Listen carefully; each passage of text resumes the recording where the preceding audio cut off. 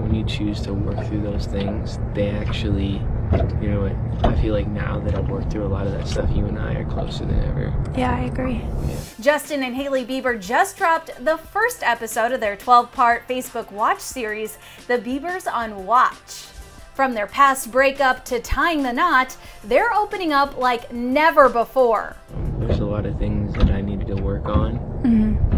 Forgiveness things, jealousy things, insecurities that I didn't even realize I had until I chose to spend my life with you. The whole thing was filmed by Justin and Hailey themselves. The two are quarantining in Toronto, where Justin grew up. Now we're breaking down the 7 biggest bombshells from their lakeside lovers chat. Starting with this. He's a good kid, he's a good heart, and I love him. Hailey gets real about the heartbreak she felt when they broke up back in 2016. She explained why she didn't rush to be in another relationship immediately after. I really let myself feel the emotions that I was feeling. You know, it took a lot of, it feels like grieving when you feel like you lose. It is grieving, actually. It doesn't feel like grieving. It is grieving when you lose feel like that you you lose someone loved. that you really, really love and care about. And even though she was going through it, she just hoped one day they'd be able to be friends. I just remember I was like, I cared about you so much that I was like, it doesn't even matter to me if he's in my life in like a romantic way. I just like care about him so much that I want him to, like, I want us to be in each other's lives and that be okay. In the end, Hailey said the breakup was actually one of the best things that ever happened to them. Why? Well, she says she did a lot of work on herself, and by the time they got back together, things were different in a good way. I had experienced other people where I was just like, yeah, I'm cool if I never like speak to another human again, like another guy again. It didn't matter to me. After their split, Justin briefly got back together with his ex, Selena Gomez. And 2 months to replace us. Like it was easy. Yeah, Hailey kinda sorta talked about that too. People will say to me, like, or comment and like on the internet and stuff, and be like, well, he did this, or he was with this person or that person or whatever, and it's just like, you have to step into security, especially as a wife, to be like, I'm aware of everything you're saying. I think that that's where forgiveness is the biggest thing. During their time apart, Hailey says that their mutual friends kept her in the loop on how he was doing. You know, they would tell me that you know, were really working on yourself and you were doing really well, and they had been, you know, really impressed by how you were living your life, and you know, you were trying to keep to yourself, and you know, you weren't on any, like, if I am allowed to say this, you weren't on any like anymore.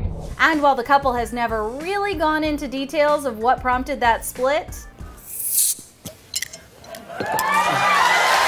Hailey previously told Jimmy Fallon that it was that moment on The Tonight Show in 2018 that helped the couple turn things back on.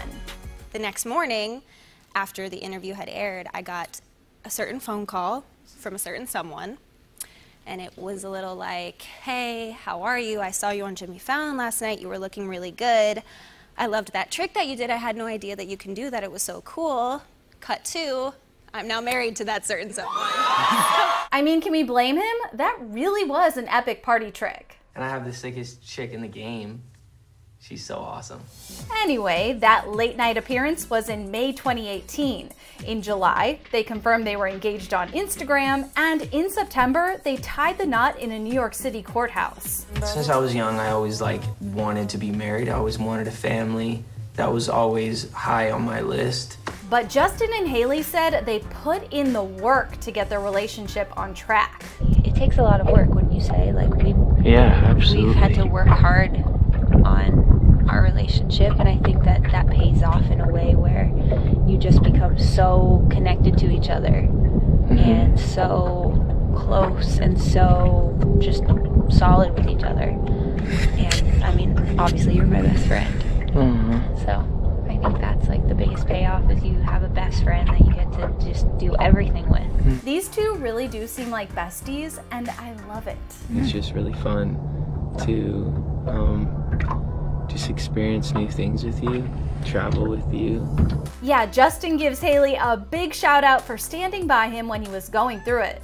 You make a covenant before God to love that person for better, for worse, in sickness and in health, which is something that you've done amazing for me. You were there when I was really struggling, and in this season where I feel like I'm the best place I've ever been, you and I are the closest we've ever been. The couple's new series comes after Justin's docu-series Justin Bieber Seasons, which launched in January, chronicling the singer's life and making of his latest album, Changes.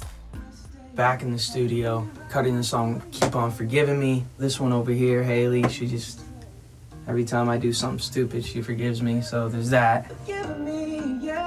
E.T. sat down with the docu-series director Michael D. Ratner in February.